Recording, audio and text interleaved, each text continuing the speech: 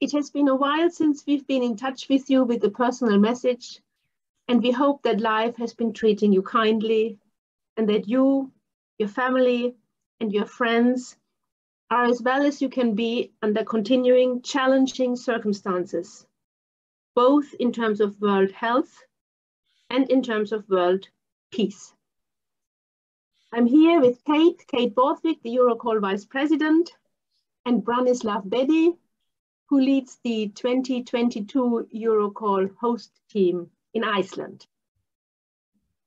Together with our colleagues on the EuroCALL Executive Committee, we have been thinking long and hard and have been watching what has been going on in Europe and beyond in order to take a decision with regard to the format of this year's conference.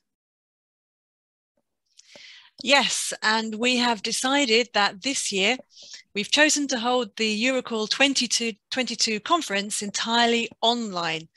So this worked really, really well in Paris. And so we're going to do the same again using the Hoover platform hosted by the University of Iceland. We paid attention to those of you who asked to give your papers online, and there were lots of you who did so. We also looked at the ongoing COVID situation and also the global situation, as Mirjam has said, and the board has decided that this year, for financial and practical reasons, will be entirely online. Our reviewing process is just drawing to a close, and I can tell you we have a huge number of excellent papers ready for you. And we plan to be back face-to-face next year. And over to Brani to tell you more about that. Dear all, we are very much excited about hosting you this year online here in Reykjavik, but even more excited about hosting you next year at the on-campus conference here in Reykjavik. So EuroCALL 2023 will be hosted again by us and entirely here on the campus in Reykjavik. So we welcome you again next year. Thank you.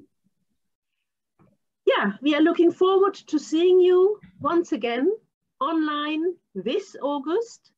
Until then, do get in touch with your questions and suggestions, please, either directly with us or with the other members of the Executive Committee or with the EuroCALL Secretary, Tony Patton, or of course via social media. We love to hear and read from you.